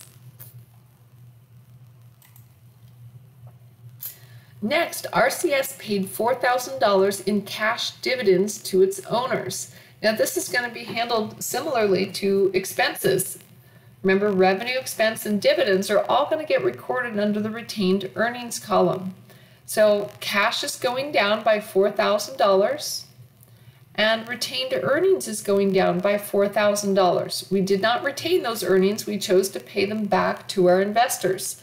So retained earnings is going down. And again, an asset use transaction, both sides of the accounting equation are going down. And we're still in balance. In total, we have $551,000 in assets equals 400 plus 120 plus 31. Yep, that all mathematically checks out.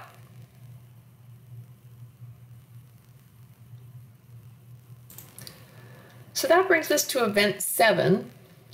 This one I want to spend a few minutes on. It's kind of a tricky one. So the land that RCS paid $500,000 to purchase had an appraised market value of $525,000 at December 31st, so at year end. So we bought the land for $500,000, and according to an appraisal, it's now $525,000. So my question is, who cares? Does that matter? So let's find out. Historical cost concept and reliability concept are both gaps. Both are generally accepted accounting principles. The historical cost concept requires that most assets, not all, but all of the ones that you know of right now, so I'll let you know when there's one that doesn't fall in this category. So it requires that most assets be reported at the amount that we paid for them. So their historical cost, what we paid, regardless of increases in market value. So we ignore changes in market value is essentially what that says. We record our assets at what we paid for them. Accountants use historical cost concept in this case since it will not vary from the amount shown or recorded in the records. So accountants are always going to use the historical cost concept when it comes to their long-term assets like land. The reality is that all assets change in market value constantly. Everything changes in market value constantly. I know that seems like a big statement, but it's true. All assets change in market value constantly. That includes cash. Cash changes in terms of its value over time and also its value US dollars relative to other foreign currencies. That includes our land, our equipment, buildings, cars, computers. All of it changes in market value constantly. To try to keep up with it and have appraisals and guesses at what our current market value is isn't really how we want to spend our time in accounting. So we focus in on historical cost and we record things at what we paid. So that's nice that it appraises at $525, but we're not going to do anything because it's going to stay at $500,000 on our books. Another gap that supports this is the reliability concept. We only consider information to be reliable if it can be independently verified. Appraised values are just opinions and might vary from one appraiser to the next. So for some that might be a tough concept. I taught this exact concept one time with the owner of a local appraisal company sitting in the front row of my class, and he still had his name badge on from going out on an appraisal right before he came to class. And he says, "What do you mean? It's just an opinion. I'm educated, I worked hard for this position. I said, no, no, no, that's fine. We need appraisals. They play an important role in the world of financing and lending. It's very important. But in accounting, we don't really use them. There's definitely importance. I know there's training and skill and all kinds of work that goes into properly doing an appraisal, but it still is an educated opinion. So in accounting, we're not going to use that. We're going to stick with historical cost and record things at what we originally paid for them, regardless of changes in market value. So while accountants rely heavily on this concept, information must be independently verifiable in order to be considered reliable. And unfortunately, appraised values are opinions. So again, we're just going to leave this alone. And so what I want you to understand here is that it doesn't matter if something is appraised at a higher or lower market value. And your textbook is going to give you problems. You're going to see problems in the homework where they try to trick you into recording something on the last transaction. They'll tell you that the building went up or down in value. And I want you to know it's perfectly okay to have no entry and be confident and know why you're not making an entry. And you could say, I'm not making an entry because of historical cost concept and reliability concept. So what if RCS land had been appraised at 1.5 million? I mean, surely we have to record that, right? Because now it's tripled in value. No, still historical cost concept and reliability concept still apply. So we still do nothing. Hey, but here's your business lesson for the day. If the RCS land appraises at 1.5 million, what should you do? I hope you said sell it. If your land for this campsite business triples in value, it went from 500,000 to 1.5 million within a year, sell the land and walk away. You're welcome. There is your business lesson of the day. What I'm referring to is these appraised values, they're only real if you make them real. And that means selling, realizing a transaction, actually selling the property and getting the $1.5 million in cash and walking away from RCS. That would make the transaction real. So again, here's my little reminder. Danger, danger. They're going to try to trick you in some of your homework problems into recording something when land or buildings or equipment changes in market value. And I want you to know that you can be confident in saying no entry. I don't need to record anything. We leave it alone at its historical cost, what we paid for it. So in summary, here's all 7 transactions, and notice number 7, we just have NA all the way across. But we've got the other 6 transactions recorded up above, and then we sum at the bottom. So we record all 7 transactions, we sum it once across the bottom. These numbers in red across the bottom, those aren't in red just for fun, that's our balance sheet. So on our balance sheet, we're going to show 51,000 plus 500,000. So we've got 551,000 in assets equals our liabilities plus stockholders' equity. 400,000 plus 120 plus 31,000 also adds up to 551,000. So the numbers in red across the bottom of this summary, that is our balance sheet. Over here in the retained earnings column, we're going to find data that we need for our income statement, specifically revenue minus expense, but not the dividends, right? Notice we leave those out. Revenue minus expense equals net income. We don't include the dividends. Why? Dividends are not an expense, so we'll deal with those separately. Let's keep going. We'll come back to this in a moment when we prepare our financial statements together. So as we went through these transactions, I hope you paid a little attention to asset source, asset exchange, and asset use transactions. Asset source transactions are when both sides of the accounting equation go up. And you should be able to identify the source, investors, creditors, or earnings from profitable operations. An asset exchange is when we swap one asset for another.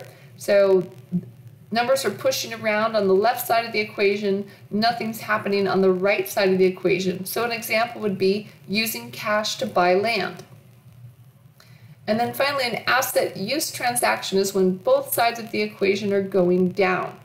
So both sides are decreasing. An example of that might be using cash to pay expenses, or using cash to pay out dividends, or using cash to pay off debt, liabilities. So again, I don't need you to memorize that. I just want you to see it and acknowledge it as you read through some of your homework exercises and problems. See if you can identify those things. And it's going to help you in your accounting comprehension. So our next task is going to be to prepare our 4 financial statements.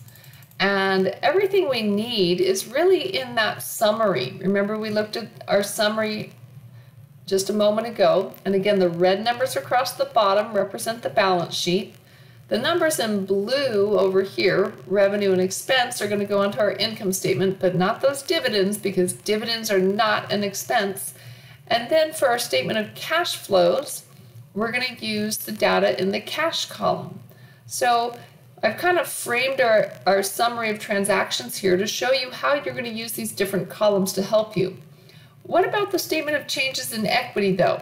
Don't worry, I'm going to walk you through that, and it's really going to be breaking down these 2 columns, common stock and retained earnings, and I'm going to walk you through how to do the statement of changes in equity as well.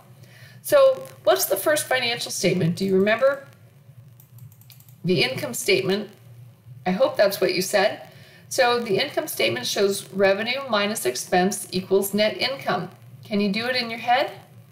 Revenue minus expense equals net income. Did it look like this in your head?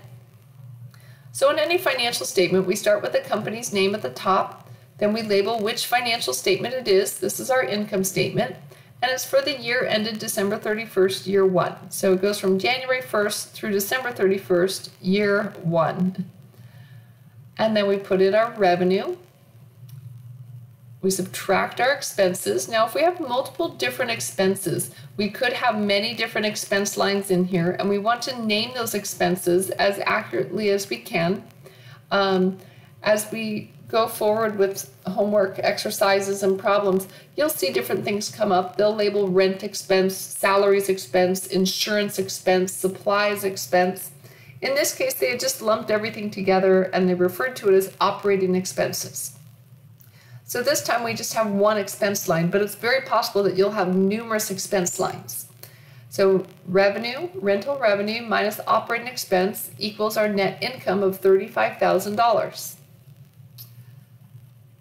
So you've done your first financial statement. We did our income statement together. What comes next? Statement of changes in stockholders' equity. And there's a reason that we do the statements in order. So in the statement of changes in stockholders' equity, we're essentially breaking down the 2 columns, common stock and retained earnings. And we do it in order because we're going to end up using the net income from our income statement, and it's going to tie in down here on our statement of changes in equity. So think of it as a tale of 2 columns. I'm going to jump back to the summary of transactions. A tale of 2 columns. We're going to break down everything under stockholders' equity. So I could say once upon a time, I started the year with 0 in common stock. And then during the year, I issued $120,000 of common stock, and therefore my ending common stock is $120,000. And then I move on to my next column, retained earnings. So I started the year with 0 in retained earnings. During the year, I had net income of $35,000, and then I paid out dividends of $4,000, so I only have ending retained earnings of $31,000. Let's go back to the statement because it shows pretty much exactly that. We start with 0 common stock, we issued $120,000, and therefore we end up with ending common stock of $120,000. We start the year with 0 retained earnings. We add in our net income. So it connects from the income statement down to here. And then we subtract the dividends that we paid out, and we get our ending retained earnings of $31,000, and therefore total stockholders' equity, common stock plus retained earnings, is $151,000. I get students that ask all the time, do I have to memorize all these words over here? Do I have to know all this? Well, again, I don't need you to memorize it, but if you just walk through those two columns, beginning, what happened during the year, and ending. Beginning retained earnings, what happened during the year, which is our net income minus our dividends, and we get our ending retained earnings. It's not so much about memorization as it is about understanding how to read that accounting equation and using it to explain to us what happened during the year. This concept that net income then connects here to our statement of changes in stockholders' equity, that's called articulation. And you'll hear me use that term somewhat often, and really simply it just means the connections among the financial statements, the interrelationships or the connections among our financial statements. So this is the first one we see where net income ties into our statement of changes in equity. And then these numbers here are ending common stock, ending retained earnings, and total stockholders' equity. We're going to see those over again on the balance sheet, so we'll see more articulation there. And of course, the balance sheet is our next financial statement. There it is. Now, the balance sheet is one that I hope that you don't struggle with too much. I don't want to make it sound too easy, because I know for some of you it will be a challenge, but if you go back to the summary of transactions, these numbers in red across the bottom literally are the balance sheet. We're going to list them out in order. We're going to start with cash plus land equals $551,000, and then we're going to show our liabilities of $400,000 plus stockholders' equity, which will break out into common stock and retained earnings, and we're going to show it on the balance sheet that it all balances. So we've got cash and land, and then we put our total assets here to the right. We have our liabilities. There was only one of them, so they stuck that in the right column. And then under stockholders' equity, we've got common stock and retained earnings. Those are the numbers that we already dealt with on the statement of changes in equity. And we get our total stockholders' equity. We add up our liabilities and our equity, and we have total liabilities plus equity of $551,000. And traditionally, you can't really see it here because they've got grid lines, but traditionally in accounting, we double underline our total assets and our total stockholders' equity, our total liabilities plus stockholders' equity, to confirm that it balances, that $551,000 equals $551,000. Some of you might be wondering about the two columns. We don't need two columns to do a balance sheet or any other financial statement. It's really just for aesthetics. It's just to make it easier to read. So they put the accounts in the left column and then the total to the right. The accounts in the left column and the total to the right. So really that's just to make it a little bit easier to read, a little bit easier on the eyes. There's really no function to it. So then our next task is to prepare the statement of cash flows.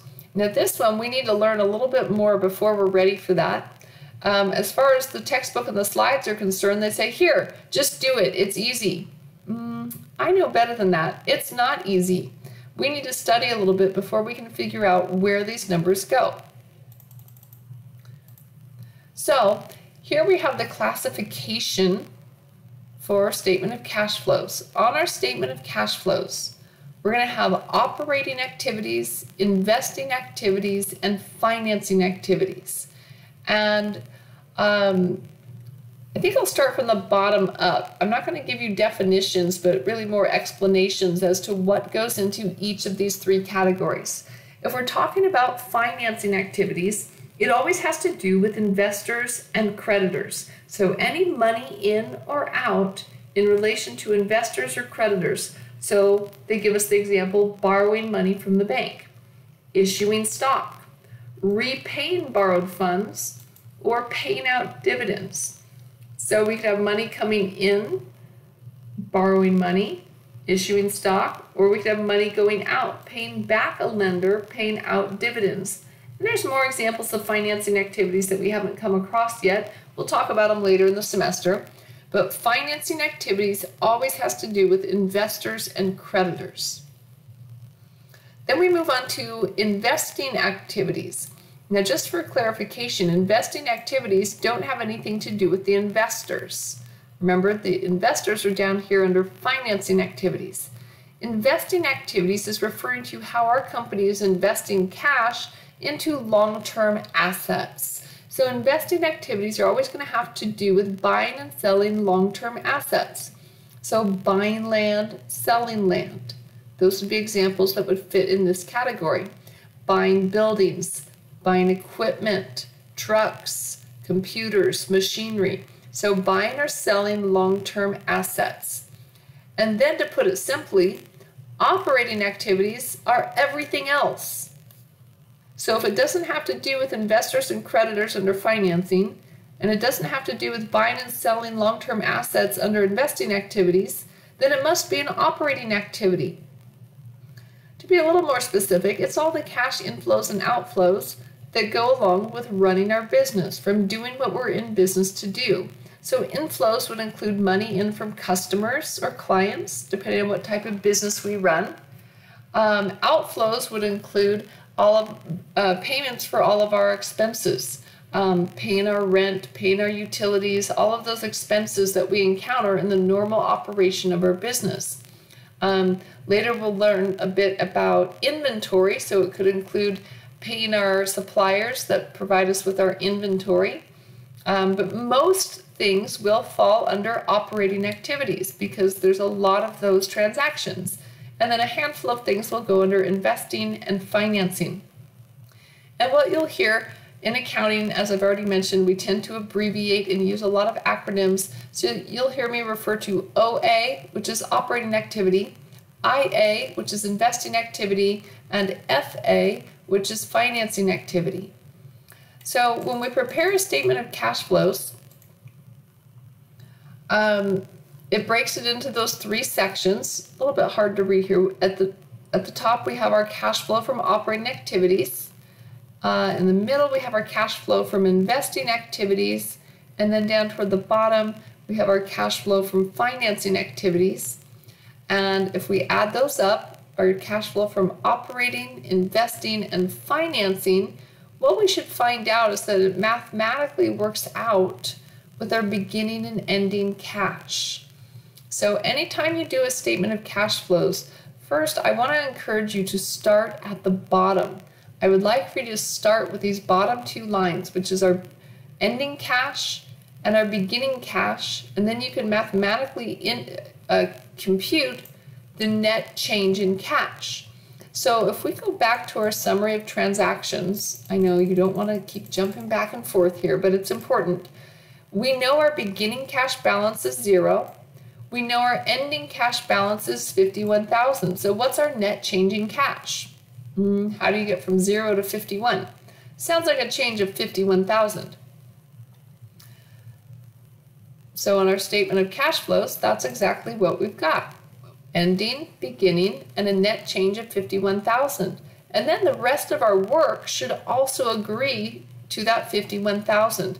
But let's go back and run through our transactions and label the different cash flow types. So let's quickly go through each of these and we'll decide if it's OA, IA, or FA. So we get $120,000 cash from issuing stock. So that would be, I hope you said FA. It's money from investors. So money in from investors and creditors would be FA, financing activity. Second one, we get $400,000 cash from borrowing from a creditor. So again, FA, money in from a creditor, goes under financing activities. And again, these are the underlying financiers of our business. How did we get the money to start our business? Well, it came from investors who put their money in the form of common stock and creditors that loaned us $400,000. Let's keep going. Number 3, we pay out $500,000 to purchase land. So we're buying a long-term asset. We'll learn a lot more about long-term assets later, but I can assure you land is one of them. So using cash to buy land would be an investing activity. Remember, buying and selling long-term assets is always going to be IA, investing activities. Then in number 4, remember we earned $85,000. Remember that was revenue. Where do you think that goes?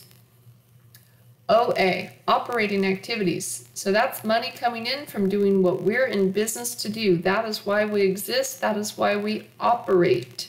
So $85,000 of OA. Then we pay out $50,000 for expenses. So $50,000 going out. And again, that's operating activity. Unfortunately, paying those operating expenses is a normal part of running our business, and that is operating activity, OA. And then finally, we use $4,000 cash to pay dividends. Where do you think that goes? Who do we pay dividends to?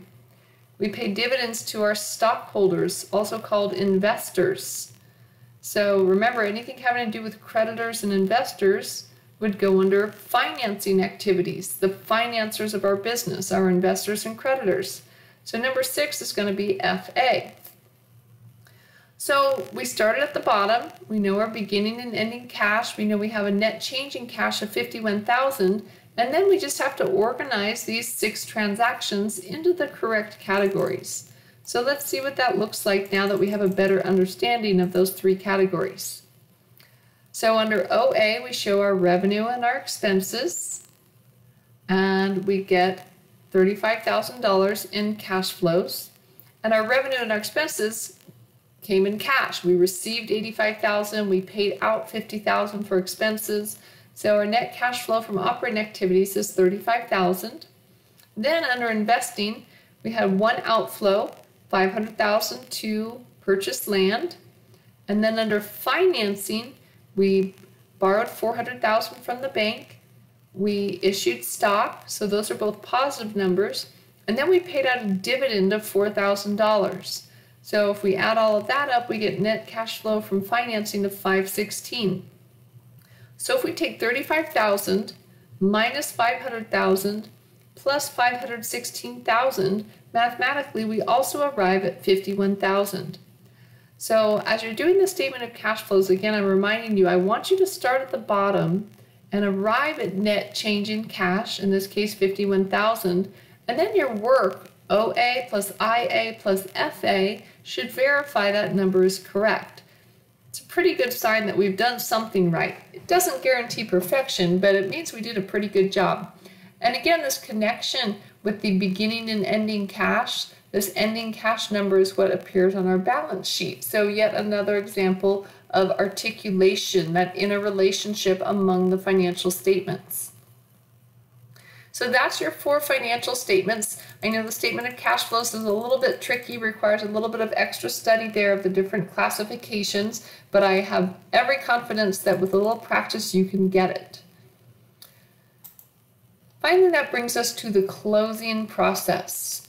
So after we prepare our financial statements, then we close out what's called the temporary accounts.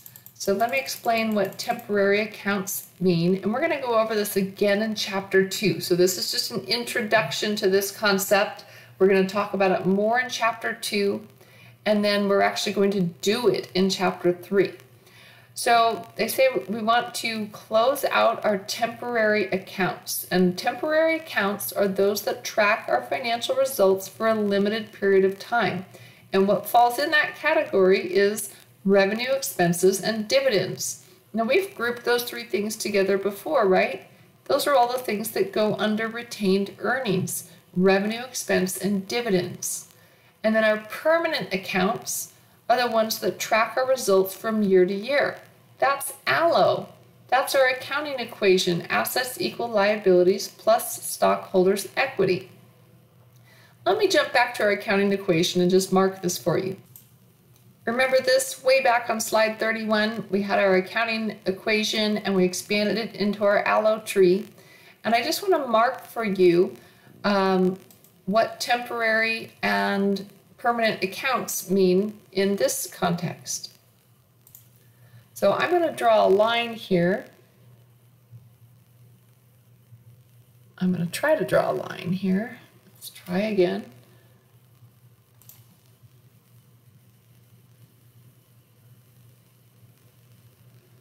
All of these accounts down here are what we call temporary. So all the things that are under retained earnings in this red box down here, those are all temporary. So that includes revenue, expense, and dividends.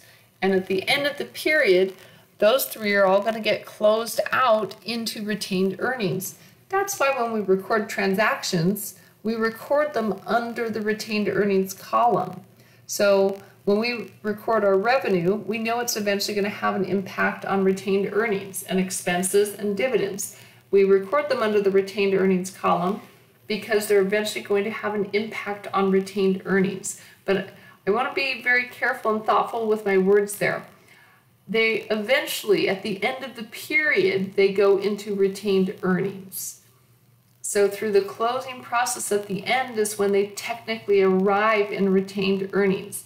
And I'm pointing this out because in your homework, pretty sure you're going to run across a question where they're going to ask something like, what is the balance in retained earnings after transaction number 4? And you're going to be doing all your work and you're going to go and look, okay, after transaction number 4, I have $85,000 in retained earnings. And you're going to find out, no, that's wrong. But you're going to say, but I see it with my own eyes. I see $85,000. It's in retained earnings. And the technical answer is the balance in retained earnings immediately after event 4 is 0. This $85,000 that we see there doesn't technically arrive there until the closing process. Okay? If that's confusing to you, don't worry. We're going to keep going over this idea of temporary accounts in the closing process again in chapter 2, and then we're going to actually do it in chapter 3. So don't worry, but I put that idea out there that the numbers you see in the retained earnings column aren't actually there yet. They arrive there through the closing process at the end of the period. So going back to our diagram, these ones down here are all temporary, revenue, expense, and dividends. And then ALLO, including common stock and retained earnings as well, those are our permanent accounts that they roll forward from one period to the next. So your cash balance at the end of 2019 becomes your cash balance at the beginning of 2020. Oh, yep, and that goes for your liabilities too. Maybe you were hoping they might get wiped out. Start the new year fresh. Take the liabilities away. Nope, those roll forward too. So all these numbers roll forward into the next year. Those are permanent accounts. We don't reset them back to 0. Where revenue, expenses, and dividends, we reset them back to 0, and we essentially dump their balances all into retained earnings through the closing process.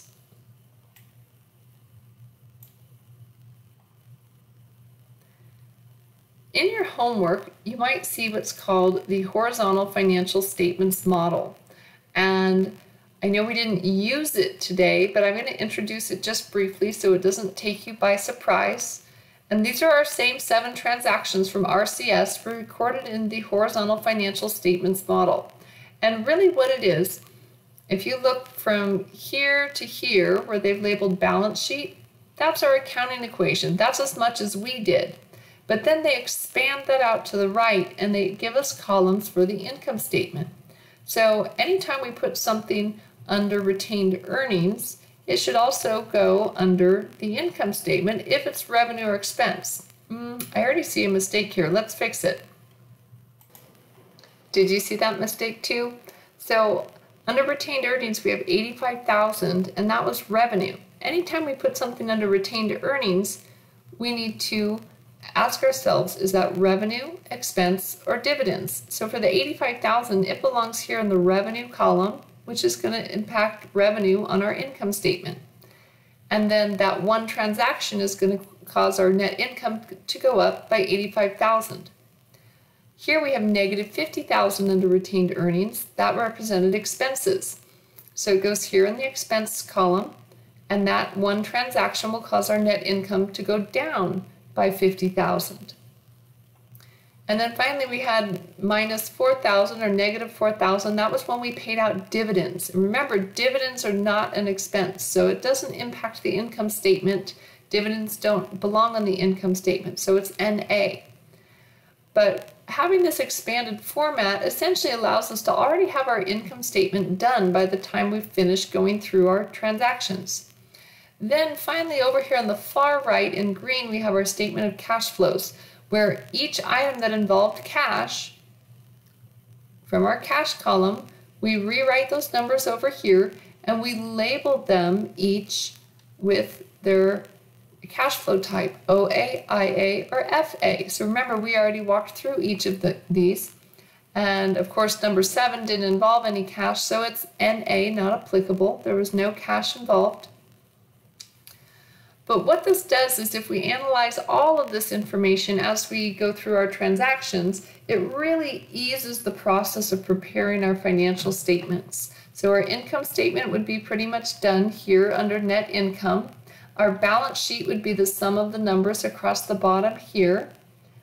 And then our statement of changes in equity, we still have to grab the numbers from the common stock and retained earnings columns.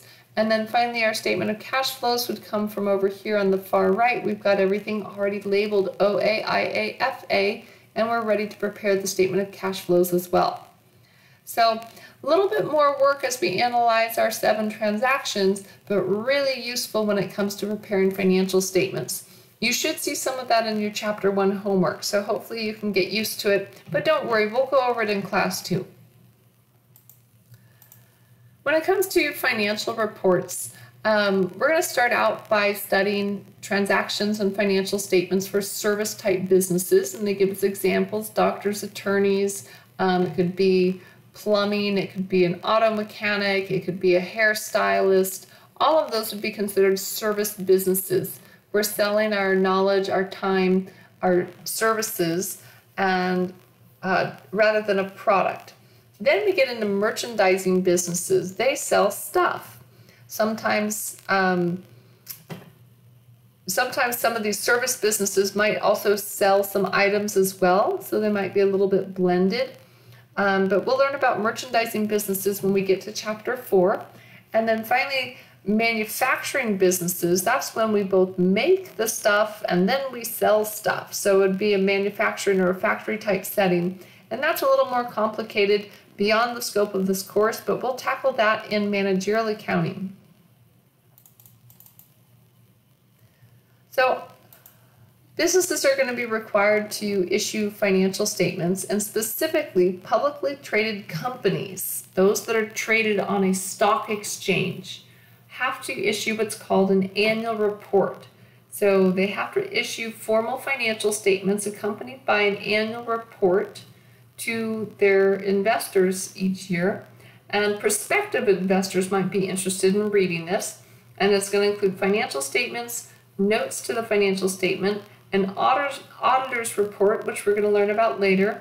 And it also includes management's discussion and analysis, or MD&A for short. Going way back, companies used to make really fancy booklets and expensive annual reports with color pictures and graphs and spend a lot of money printing and distributing such things. Now it's pretty much all done online, and they issue them in essentially by providing it on their website. But beyond that, they have to submit these annual reports to the government in what's called a Form 10K. And we'll learn how to access a company's annual report online. You have access to all publicly traded companies' annual reports for free online, and we'll learn how to do that in Chapter 3.